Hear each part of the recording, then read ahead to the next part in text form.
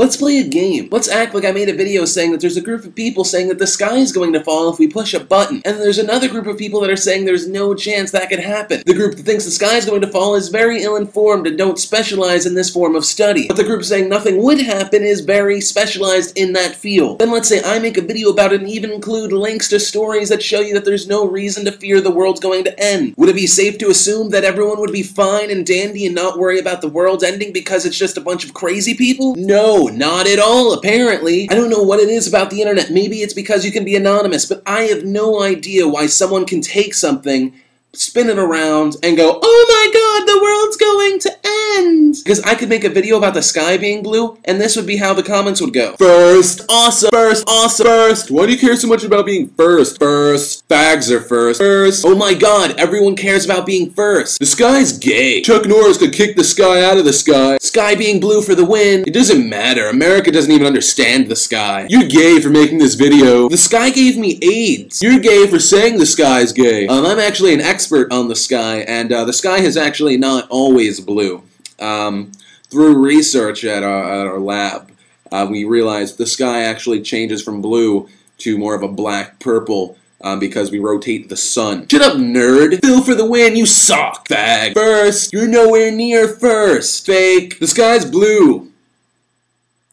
Like my penis. I mean, honestly, sometimes it feels like I'm not talking to a group of people anymore, but in fact a group of people that was infiltrated by 60% mentally handicapped monkeys that learned how to use the internet. Also, to all the ill-informed people that said, yes, it's Wednesday, the world didn't blow up, haha, yes! They're not even smashing protons together until October. In which case, even though I know there won't be a black hole, I hope to God a black hole forms that only sucks out the stupid people. I know that means my viewership would drop below half, but that's a sacrifice that I'm willing to make. But I'm talking about it, but if you want to know my opinions about anything that I've talked about in videos, or things that I'm not even talking about in my videos, there's a link over in the sidebar if you want to see my co-comment account. One last thing before we get into the news, I really want you guys to help out my friend Marina. You might know her as Hot for Words, i.e. the chick that wears a push-up bra and talks about things that you're not even really sure what she's talking about because her chest doesn't have a mouth. She's currently in a contest with Danny Bonaducci, and it's my personal belief that Danny Bonaducci should never win anything, or breathe my air, but mainly win anything.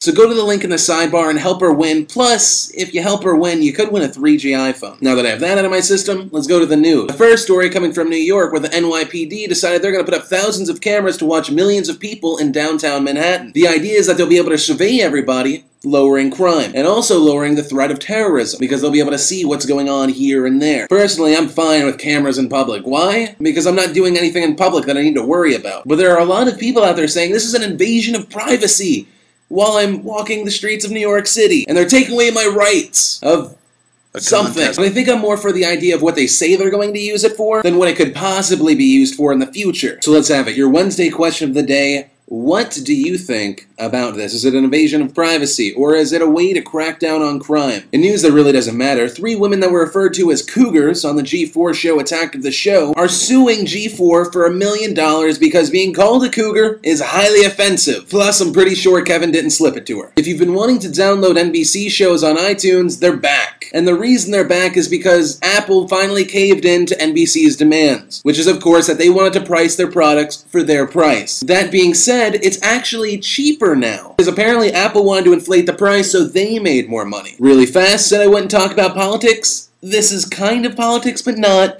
Sarah Palin now has an action figure. I'm not even joking. She has an action figure with different costumes. I know what you're thinking. It's Wednesday. We need a douchebag of the day, and they just keep making it easier and easier as time goes on. Because we have a few doctors that told a man that he was going to die of cancer. A terrible disease. And that you only have 4 to 6 weeks to live. That man gave away all his possessions, got his gravestone ready, and was ready to die. It's a year later, and he's still alive, and it turns out he was wrongly diagnosed with cancer. Which, when I think about it, is probably the worst, best news you could ever get, because now you're essentially an old dude without cancer, with no possessions. Medical director Charles Swainson released a statement saying, "We met with the man, and we said we're sorry for any distress that was caused." Of course, by any distress, he meant ruin your life. But you know, that's really all that mattered to me this Wednesday, September 10th, 2008. My name's Philip DeFranco, and you've just been filled in. Sexy Phil, he's not sexy. Sexy Phil, he's as sexy.